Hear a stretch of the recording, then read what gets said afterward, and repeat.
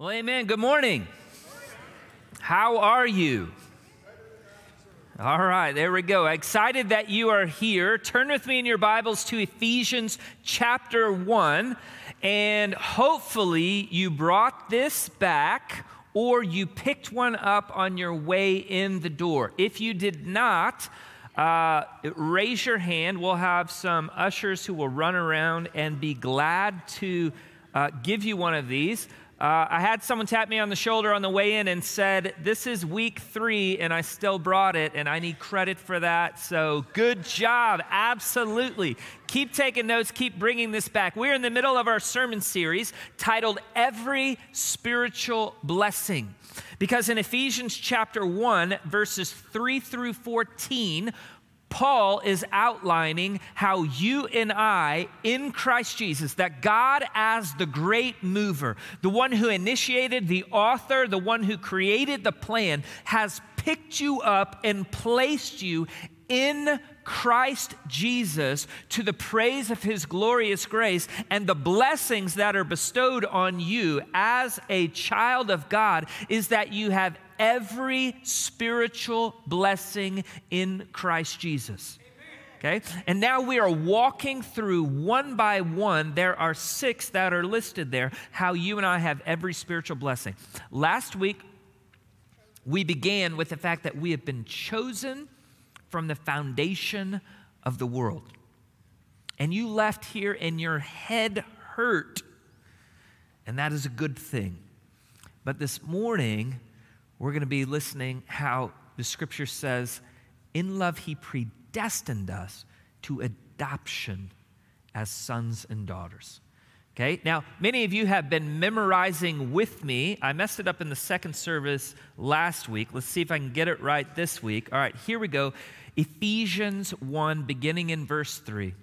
Blessed be the God and Father of our Lord Jesus Christ, who has blessed us with every spiritual blessing in the heavenly places in Christ, just as he chose us in him from the foundation of the world, that we would be holy and blameless before him.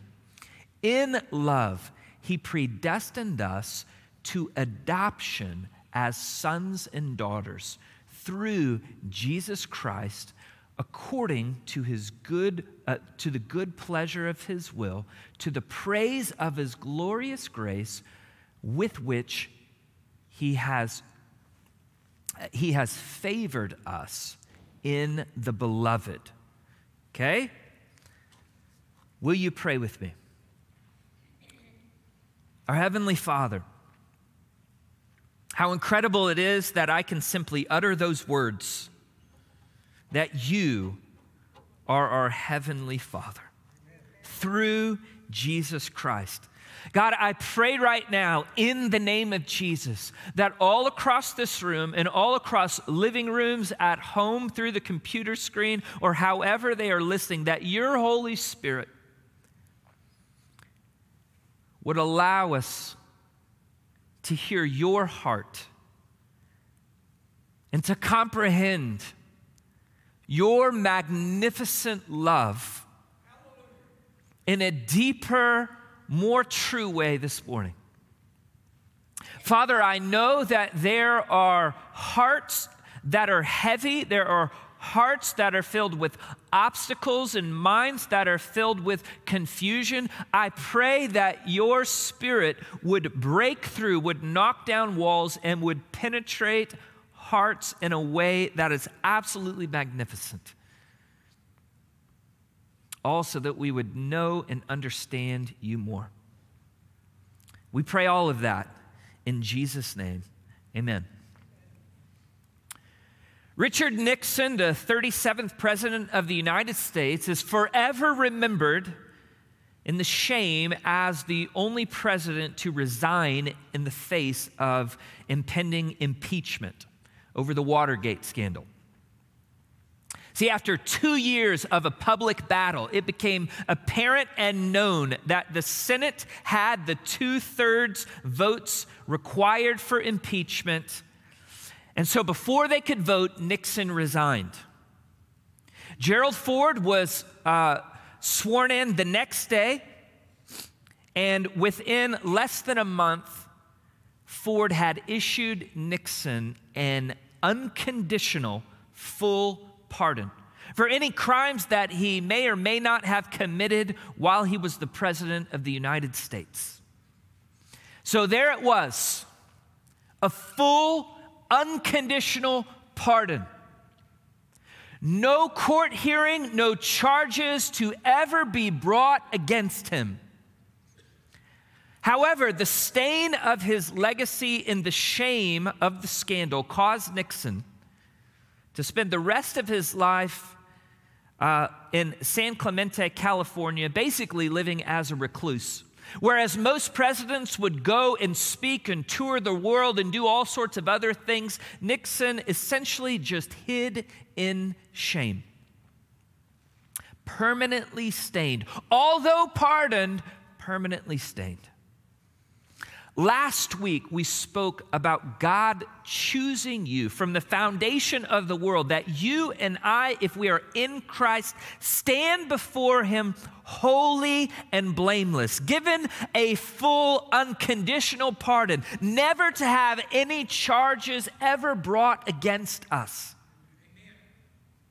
Now, I opened with this illustration because I need you to realize that the declaration of you and I being completely made just, of you and I having the imputed righteousness, clothed in the righteousness of Jesus Christ, although the scripture would never speak in this way as if you still carried shame, the truth of the matter is there is a difference between simply being declared righteous and being adopted into God's family. One is being justified before a judge, never to have a charge brought against you. And the other is being brought into the arms of your heavenly Father. I remember the change that occurred when I first became a father. When I looked at this child, this magnificent son who is now mine. Never before had I ever cared about 10 little toes until then. Never before had I combed through the house and looked for any sharp corners and spots or little choking hazards until then. Never before had I tasted baby food or played "Here Comes the Airplane" while making motoring noises until then. Never before had I changed a stinky, rotten diaper until then. Oh, how a parent looks at a child. Oh, how a grandparent looks at a child. If you and I could grasp this morning how your heavenly Father looks at you, everything would change. Last week, our minds were stretched with the truth that from eternity past, and you went as far as your mind could go. Today, although I will give you lots and lots of factual truths, my aim is to flood your heart with the incredible truths of in Christ, you are now an adopted son or daughter of the King. Now, before I go any further, I know that many of you in this room didn't have a great earthly father. And any time you hear the scriptures speak of father, you have a roadblock there. You think of your father. Can I just say I'm sorry? I'm sorry. Come to the Father of the fatherless. Come to the one who knew you from eternity past. come to the one who is the great life-giving Father. Do not compare the ocean because of a tiny cesspool. Come to your heavenly Father. Now listen to these next two verses that I'm going to read. If you are in Christ, I don't care how you feel, listen to how the Scripture speaks and what it says about you. Romans 8:15. For you have not received a spirit of slavery leading to fear again, but you have received a spirit of adoption as sons and daughters, by which we cry out, Abba, Father. Or Galatians 4:4-7. But when the fullness of time came, God sent forth his Son, born of a woman, born under the law, so that he might redeem those under the law, that we might receive the adoption as sons. And because you are sons, God has set forth his Spirit of his Son into our hearts, crying, Abba, Father. Therefore, you are no longer a slave, but a son. And if a son, then an heir through God. See, the main point I want you to notice about these two chief passages in the Scripture is not only does it call you a son or a daughter of God, but it purposely juxtaposes that to the idea of a slave. That you are not a slave, rather you are a child. You see, formerly you were a slave. You were born into the bondage of your sin. And a slave faces the cold nature of the letter of the law, rigid, the abrupt truth. He is guilty before an unsympathetic judge. He is whipped out of anger, punished to send a message out of fear. A slave is not welcome past certain boundaries within the house. A slave is told, you keep out. You cannot go here. You cannot go through that door. You cannot enter these portions of the house. These portions of the house are reserved for sons and daughters. You stay out there. You do your work. You just be productive. Stay out of the way. It's like when little orphan Annie first arrives at Oliver Warbuck's house when she is nothing but a publicity stunt. And he doesn't have time for her. She is annoying. She's making too much noise. She's always getting in the way. Just keep quiet and get over there. But the Scripture says you and I are no longer slaves. Rather, we are sons and daughters in the house, coming to the Father. Chuck Yielding and his 14-year-old son, Aiden has leukemia. And because of the coronavirus, he's only allowed one visitor, who is his mama. So father set up in the parking lot, unable to go in there during the chemotherapy treatments, and longing to comfort and to make his son laugh, he sat out in the parking lot with these goofy pants on and began to perform dance moves so that his son would come to the window and be cheered up and dance with him. I want you to see, I want you to understand the love of a father. You see, you and I are received as a father does his son. The freedom of a son. A son goes wherever he wants in his home. He comes and goes as he pleases. He gets food whenever he wants. He makes a mess. He does all the things that a son does. Why? Because he's at home. Because he has freedom. He is who he is. He's not afraid. And he approaches the Father within that freedom.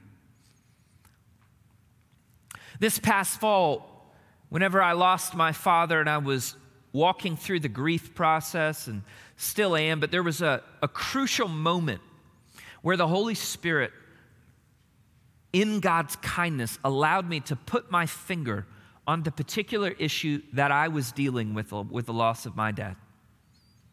And here's what it was. My dad was the number one person in the entire world that I could just come to, just be myself. No questions asked, no strings attached, no put on airs, just come to my father. I had a good father. He was strong and confident. Let me put it like this. If I came and I asked you for money, there would be many people right here in this room who would be kind and gracious enough, and you would help me out.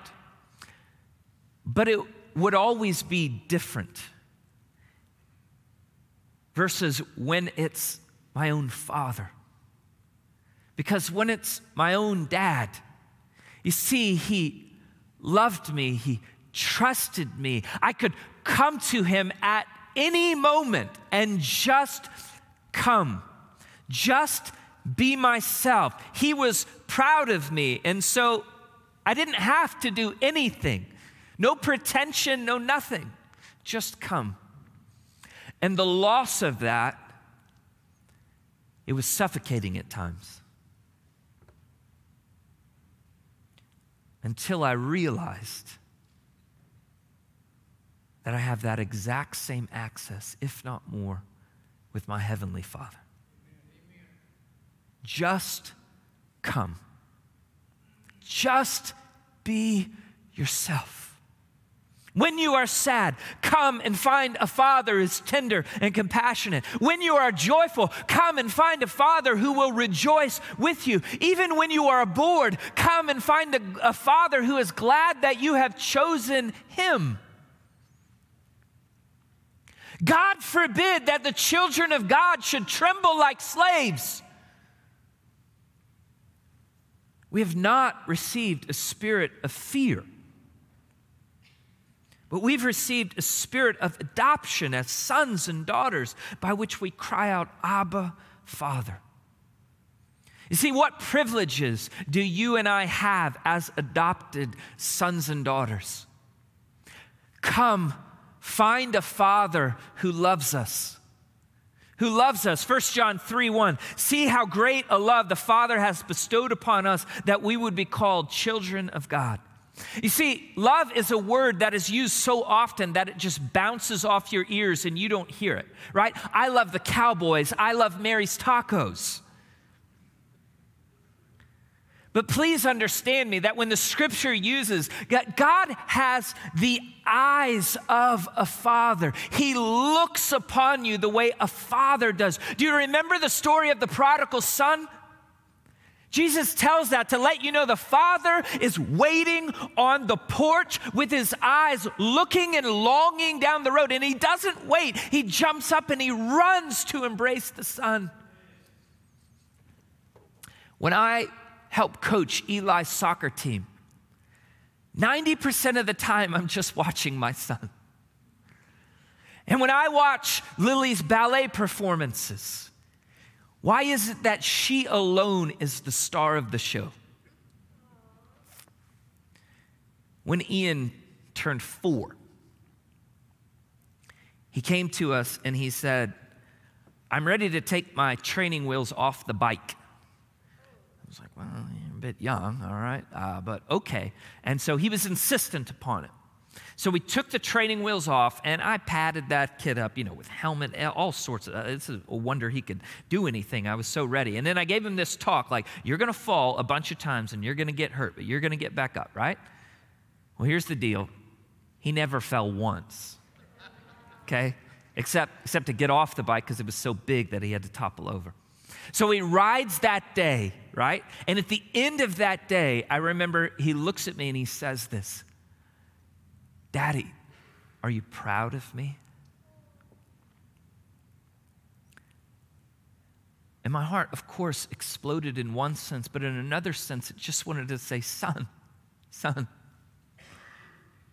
course I'm proud of you, but I'm not proud of you because you rode a bike. I'm proud of you because of you. right? I'm happy that you rode a bike, but I don't care about that. I am proud of you. It is just you. You are the apple of my eye. You don't have to do anything to ever earn my affection or my attention. I just am proud of you. Zephaniah 3:17 says, God rejoices over you with shouts of joy. Think about that. God rejoices over you with shouts of joy. You. He looks at you and he knows you, and you are the apple of his eye. You are the delight of his heart. Without having to do any song or dance or anything, he just rejoices over you. Come, find a father who knows you. He knows when you rise up. He knows when I sit down. He knows every hair I've lost on my head. That was a joke. He knit you in your mother's womb. He knew you before time began. His thoughts towards you outnumber the sand on the seashore. But listen, there's so much more to knowing than just facts, right? Come to a father who understands you.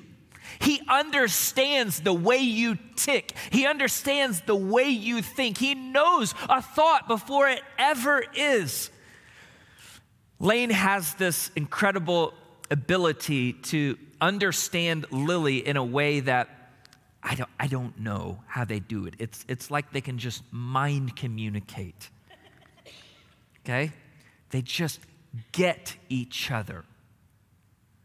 She's a little mini her. Come, find a father who promises to provide for you. Matthew 6, Jesus told his followers there, look at the birds of the field. Do they store up food in pantries? But your heavenly Father, he promises to provide for you. Are you not much more valuable than they? Look at the lilies and the flower of the field. Do you see how magnificently they are clothed? Will not your heavenly Father do that for you? Come to a Father who promises to protect you. Psalm 50 verse 15 says, call upon me in the day of trouble and I will rescue you. He is your sword. He is your shield. He is your tower of refuge. How many times has Satan asked to sift you like wheat and he has simply said no? Come, find a father who disciplines and shapes you. Now, I know most of us would rather this not be in this portion of gifts that we have from our Heavenly Father. We wish there weren't trials. And so you ask the question, why are there trials? God, why do you put me through difficult times? You have to understand every good father who loves his children disciplines them. Why? Well, because he loves them. You know, I never thought I would say this, and you probably know what I'm about to say. It's that when you're spanking them, you say, this is going to hurt me more than it hurts you. But it's true. But it's true. You see, a father can see. A father is concerned about character development. He sees who the son or daughter needs to become. And he loves them enough to give them temporary pain, immediate in the context, in order for character development and delayed gratification in the long term. A father sees. Also, a father never disciplines out of anger or wrath, only out of love, only out of what is best for the child. Did you know that Romans 8:29 says that God is in the process of transforming you into the image of Jesus Christ? Now, can we all admit that that's going to take a few trials to get you there? It might be a bumpy process, but that is what God is doing. He lovingly has his hand and he guides you and he moves you forward and he never stops. There have been a handful of times in my life where the Lord, through his Holy Spirit, has just spoken to me in powerful moments, okay? And one in particular, I had an awful day at work. I was working as an engineer, and it was just the worst, awful, awful day at work. But then on top of that, after getting chewed out by my boss and a lot of those things, I'm on my way home. You're stuck in traffic, but on top of that, it just seems like incident after incident where you just feel like you're being picked on. You have people cutting off in front of you. There's someone stalled in your lane, all sorts of stuff, just all these obstacles after obstacles after obstacles. And I had reached my tipping point. I was to the max for what I could handle emotionally. And I remember where I was because I was driving and I was so mad. I was mad at God. And I'm like, God, are you just messing with me today? What are you doing? And it happened to be a moment where he just spoke. Not audibly, but in my spirit, and he just said this: I love you too much to leave you alone. Stuck with me the rest of my life. He loves you too much to leave you alone. He cares too much about your development and what he's doing in your life to ever leave you alone. Come to a Father who gives you the security of being in the family. I've used this illustration before. Let's say that one of my sons or daughters comes and spits in my face. And you ask the question, are they still in the family? Well, the simple statement is, yes, of course they're in the family. But how is your fellowship at that moment? You would say, well, it's not very good. Well, do they need to ask you for forgiveness? Yeah, they need to ask for forgiveness. Do they need to ask for forgiveness to get back in the family? No. Rather, simply to make the relationship and the fellowship right. So here's the promise, here's the security for everyone who is in Christ Jesus. It'll say this when we get to the sixth spiritual blessing, that you have been sealed with the Holy Spirit. That you are in the family, that when you are an adopted son or daughter by God Almighty, that is it. It is final. When he has declared you holy and blameless, that is it. It is final. You are in. There is a security that he is holding on to you. You are not holding on to him, and you are forevermore his child. Yes, you need to come to him and ask for forgiveness, but that is only to restore fellowship. That is only to mend broken relationship for sin. It is never to get back in the family. If you are in Christ, you are an adopted son or daughter. There's security in that. Come find a father who gives good gifts. Oh, don't you love this passage out of Matthew 7:11? It says, if you being evil love to give good things to your children. Pause right there. We love to give good gifts to our children, right? You know you do.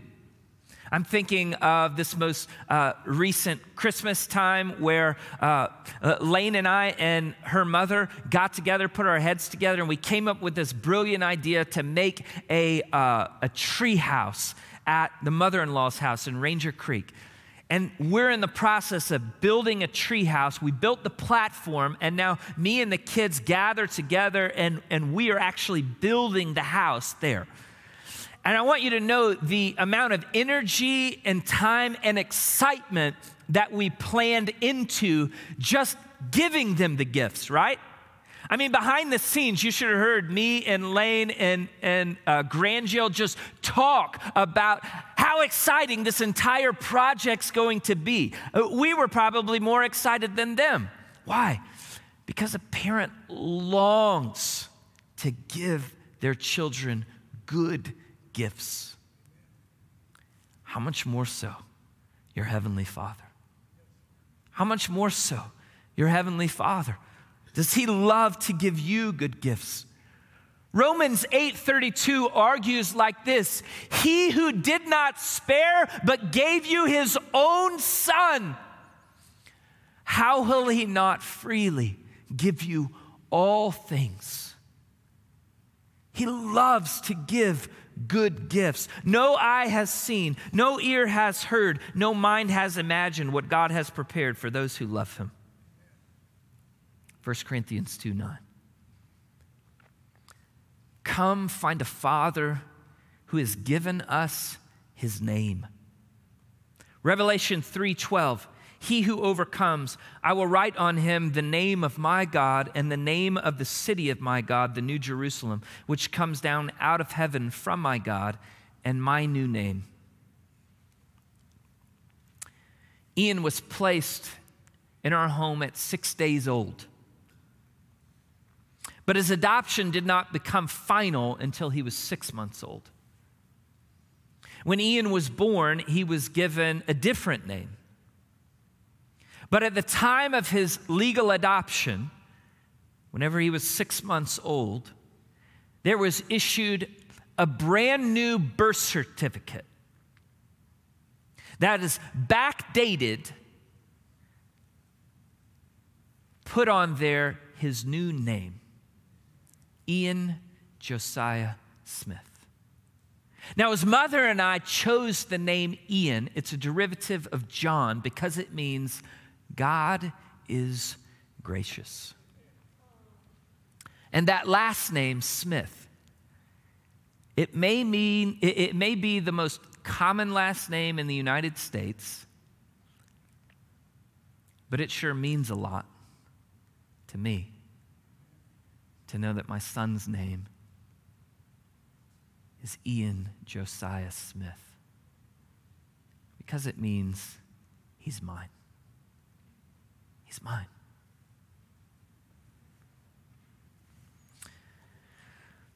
Now I'm out of time. There are many other blessings that you have because God is your Father. But I need to recap these for you so that you can just kind of drink them from a fire hose so that you can understand. If you are in Christ, this is who you are. This is your Father. Come to a Father. He is tender and compassionate. He rejoices over you. He knows and understands you. He promises to provide and protect you. He promises to shape you with wisdom and discipline. He is a Father who loves to give good gifts. He gives you the security of being in the family, and He has given you His name. Now, church, doesn't that make you want to shout? Doesn't that make you want to rejoice? Doesn't it make you want to overflow with a hallelujah? How good is our Father? Amen. So good. So now let me apply this to you. Church, I know that when you sin, you see, sin, inevitably, it separates your relationship with God the Father.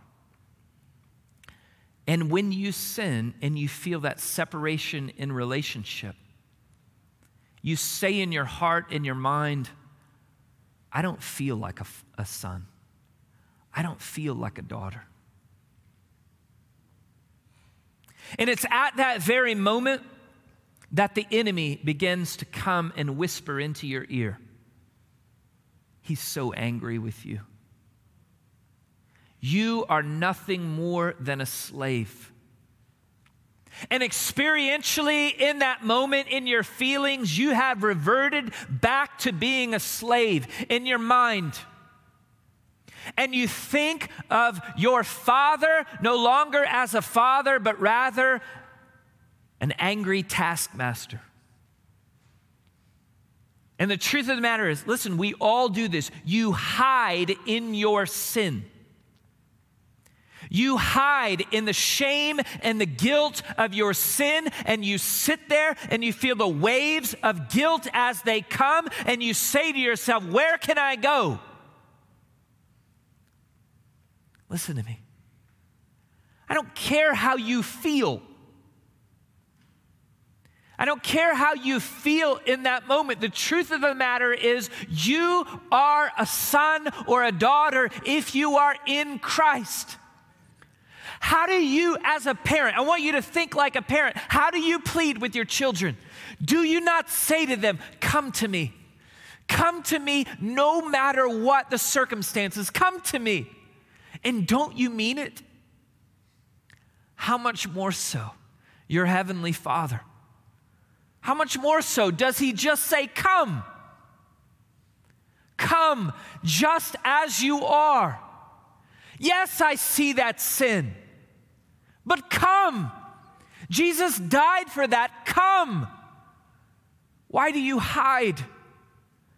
Why do you sit in the weight of your sin? Don't you know I sent my son for you? Come to me, just as you are. Come to me. Come broken. Come confused. Come happy, come needy.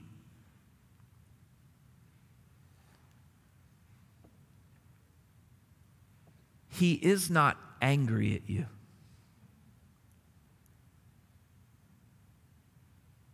Some of you need to hear me say that. He is not angry at you. He's not angry.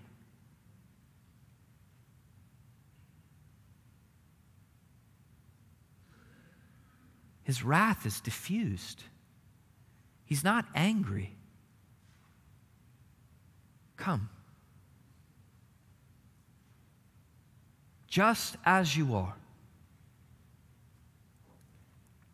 I want you to imagine the one person that you would give anything to spend just one more day with. Maybe they've already gone to heaven. Maybe they've moved away. Life has taken you in different directions. I want you to imagine the rejoicing at that moment of embrace.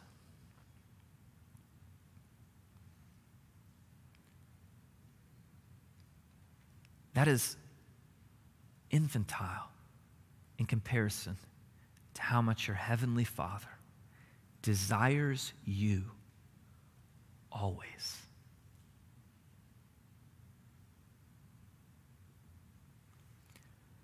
As you're listening to this sermon, who in your life needs to hear this? Who do you know that is still outside the house, that is a slave, and needs to hear the good news of what it's like to be in the house? Will you tell them?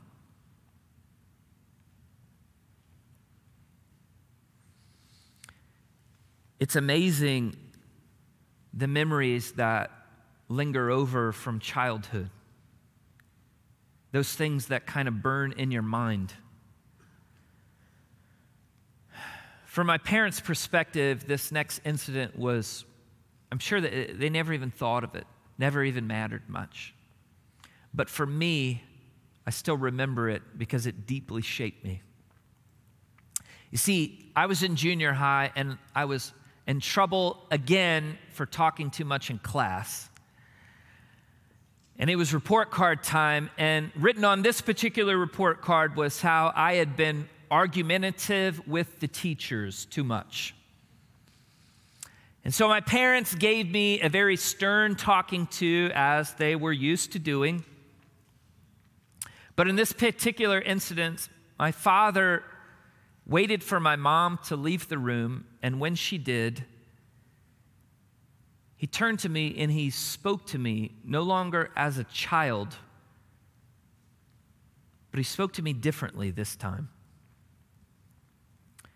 And he said, son, I understand. I understand your seemingly need to argue. I understand your need to lay out a logical argumentation. Son, I understand all of that because you're just like me. And in those words, something deep stirred within my soul. Because I knew I was known. I was a son. And my Father knew me. And he understood the complications and everything that was going on in my heart. And he understood me. Come to a heavenly Father who knows you, who sacrificed his son for your sin. Amen. And he says, come. Will you pray with me? Our Heavenly Father, God, I pray right now all across this room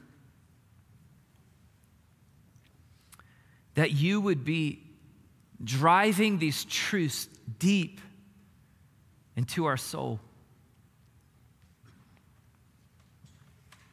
Your word says that it will not return to you void, and so God, I just pray that your Holy Spirit would allow us to drink deeply and to understand and come before you just as we are, and to hear in the depth of our soul, you are my adopted son. You are my adopted daughter. God, would you do work that only you can do? We pray that in Jesus' name. Amen.